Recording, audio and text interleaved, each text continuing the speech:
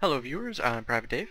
In this video I am in my M48 Patton, platooned with 360 Baron in his M48 Patton, and Borderdude on tour in his IS-8. Or sorry, not IS-8, IS-7. The map is northwest, in case you didn't already know. I sure as hell didn't, so we learn things every day. Alright, so we are going into the top left corner, and hopefully gonna push into their base and kill shit, because world tanks, if you don't kill shit, you're doing it wrong. So there you go. As we slowly make our way over there, spot a T-71, or rather the Indyne Panzer does. Fires, misses. Somehow that T-71 is already damaged, by the way. Just want to point that out. So he most likely jumped off of something. So in case you're watching the chat, Arlo is asking questions for people, and I'm not sure if he asked if that about an orgasm or an organism. So there's that. Great questions. So our Indyne is struggling to kill a T-71 from the looks of it, which is always good. Kind of cautiously go out there and I decide, alright, I'll do it. And right at that moment, hey, STA-1. Don't get a shot at him, but I get to put one into the Patton. Indyne finally kills the T-71. That's good. And just waiting for 360 and Border to get to the corner with me.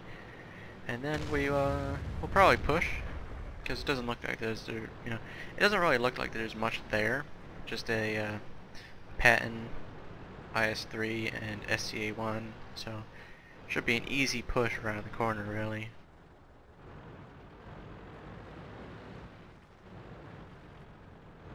Getting ready to go around. Border kind of going first, and you have a scout spotting as well, and suddenly there's a lot more than 3. See, this is why you take things, one step at a time, being somewhat cautious. Not camping at the back, but, still kind of being cautious and all. Don't want to fly around that corner and get, massacred or anything. At that point I didn't see the E1, so I didn't realize he could shoot me.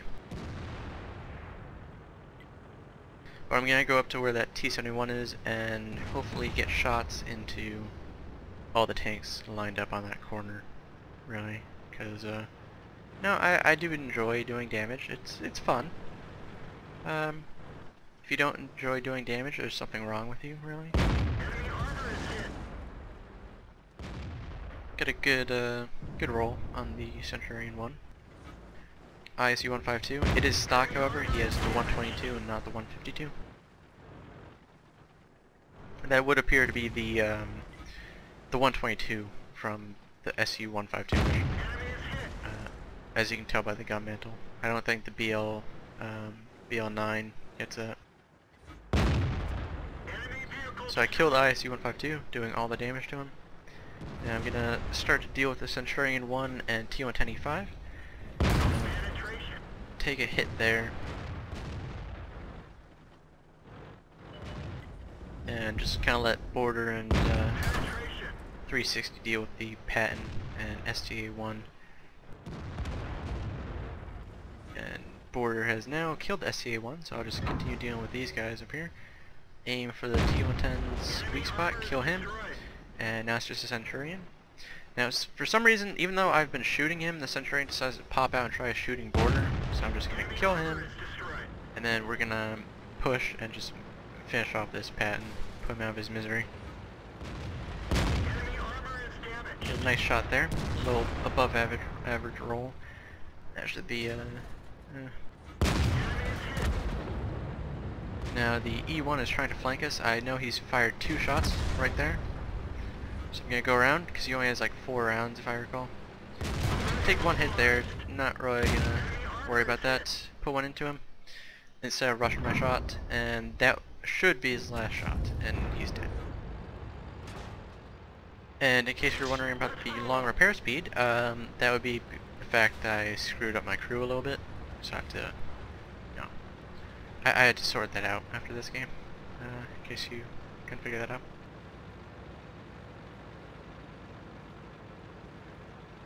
So 4K damage, and I have 3 kills. 360 has 2, and Border has 1.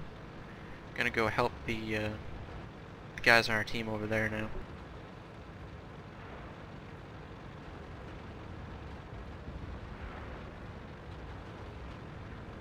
Our SU-122-54 is extremely angry for some reason as well, as you're gonna see in a moment. You're also gonna see me fuck up horribly, because I've already used my repair kit, so yeah. Just wait.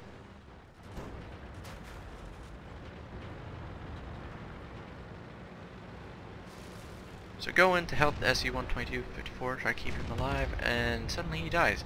Now, what I should have done is backed off and waited, but I decided to put one into the Object 140, and kind of go forward a bit for some reason, get tracked, and this is where it goes wrong. So he backs up before I can hit him there, alright. He's going to go around the left side of the building, I'll aim there. Never should have taken that. I hit the pillar, and then he puts one into me, tracks me again, so I'm kind of fucked at this point. I'll put one more into him, but I'm dead. So 5,165 damage for me, and now it's up to my teammates. Switch to Border, and then 360 kills the object, and this is a win. So not a bad game, not a bad game at all. I have 3 kills, 5,000 damage, and 360 has 3 kills as well. On to the after-battle result. Alright, so it was a second class mastery badge, high caliber, and moving on. Most damage, 5,165, followed by 360 Baron with 3,158. Border not really having the best game. He more or less just tanked damage for us. Got 2,000 damage pretty much.